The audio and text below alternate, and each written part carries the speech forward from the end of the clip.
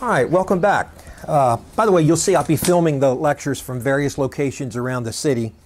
But I think a great way to introduce the course will be to either download the Flower Country USA PowerPoint file in Moodle.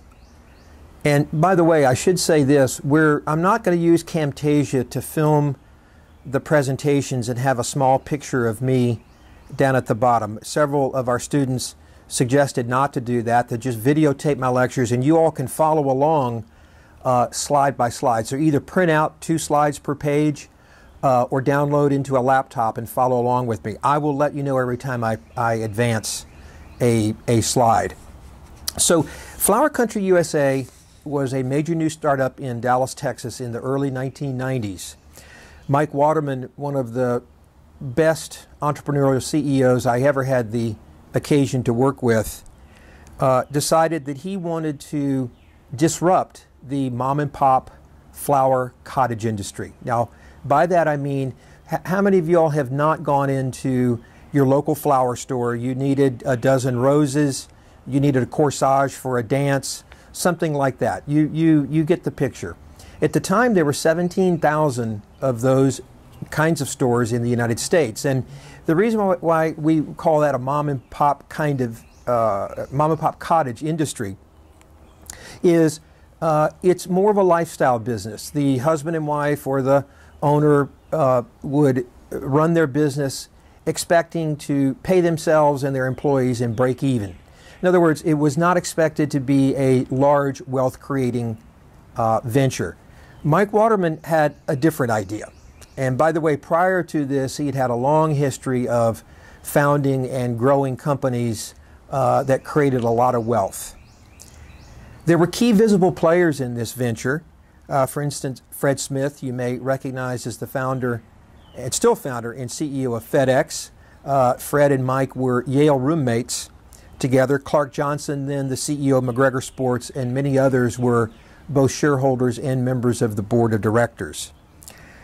Since Mike didn't know the business, he bought a company in San Antonio called Flowers to Go. It was a pretty good of the mom and pop variety, so that he and I and his team could learn the industry. I was called in to be the chief strategist of the venture after a first gentleman was brought in, and Mike and that gentleman didn't see eye to eye, and so he was relieved of his duties. What I'm going to describe to you is a totally different experience in retail cut flowers. If you look at one of those usual 17,000 stores, you would walk in, there's a front counter, you had some arrangements that you could buy, maybe some were in catalog. They would go, and sometimes you could stay there and they'd make those to go. So their production of the flower arrangements was in the back of the store. You know, you bought your arrangements and off you went. Some of those establishments also delivered, usually in their own cars. So Mike had a different idea. He wanted to have a bold, major new venture that would, as we will learn throughout the course, consolidate what we call a very fragmented industry. If you have a lot of competitors in an industry, 17,000 is a lot, that's called a very fragmented industry. If there's only a few competitors, like in the auto making business, General Motors, Ford, etc., that's called a very concentrated industry. The venture was vertically integrated. Notice I'm using some terms that we will learn, so this is more of an overview to the dynamics of strategy. We were vertically integrated short of actually growing flowers. So we had retail stores, we had capability to design and produce the flower arrangements, and then we would source or buy raw material flowers from anywhere all over the world, Hawaii, Holland, South America, what have you. I'm not a flower person, but these arrangements were knocked out. FedEx even designed containers that would increase at about 4 days of shelf life to the cut flowers. The flowers shipped in these containers by airplane would fly into, in this case, Dallas-Fort Worth Airport, and deliver those to a main distribution center, which was also the main production. Each distribution center in the model would serve up to 13 stores in each of the metro areas. We started in Dallas-Fort Worth. You can picture then tables basically, and the designs would be assembled, kind of going down an assembly line until they were finished, and then they would be stored momentarily. All of that activity was was supervised by a lead distribution center designer. The head guru of all design was a fellow that we acquired from a really cool flower company, still one of those small ones, called Zen Flowers in Dallas.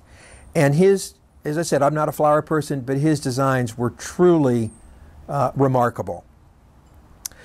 The arrangements of flowers would be trucked out to the stores at 5 a.m. each morning. And the trucks we leased actually from one of the phone companies, and they outfitted them for us and painted the outside, and they were rolling advertisements for Flower Country USA. So it was like advertisements on wheels. So once the arrangements hit the store, this is where things really began to be exciting. The stores themselves were half the square footage of a normal retail mom and pop outfit. One of the strategic initiatives was to design the best in-store shopping experience possible in the business. Store fixtures, those in retail, those are the things that would have the arrangement sitting on top of, were made and architecturally aligned for dramatic rendering of arrangements. There was neat track lighting, there was music. As people would enter the store, they would get hit with a little fragrance in fact. So the business model allowed us to have only 2 employees per store, and actually it called for 1 employee per store, and their job was to manage the customer experience and ring up the sales at the cash register. Remember, this was in the early 90s, so this was before the internet, but we also wanted, as part of the strategy, is to develop the best customer relationship management database. We would know when each customer's birthday, anniversaries, births, all those kinds of things would be in our background database. We began to sell, and the arrangements were flying off of the shelves, and we did some limited distribution. Neiman Marcus, the very upscale retailer, actually approached us to sell through their Christmas catalog. From that first major metro in Dallas, our plan called for a dramatic geometric growth through other metro cities throughout the United States. Needless to say, the industry was in a state of shock. The trade magazines for the cut flower industry were claiming that we were unfair. They were citing, unfair competition, that kind of a thing. We were the fastest growing retailer in the Dallas-Fort Worth Metroplex before the venture actually went Chapter 7, which will be a story for later on in the course. It's a fascinating story. So looking at the 2 slides there, and I should have said that just 2 slides, slides number 2 and 3, I want you to think through what are the attributes of that strategy.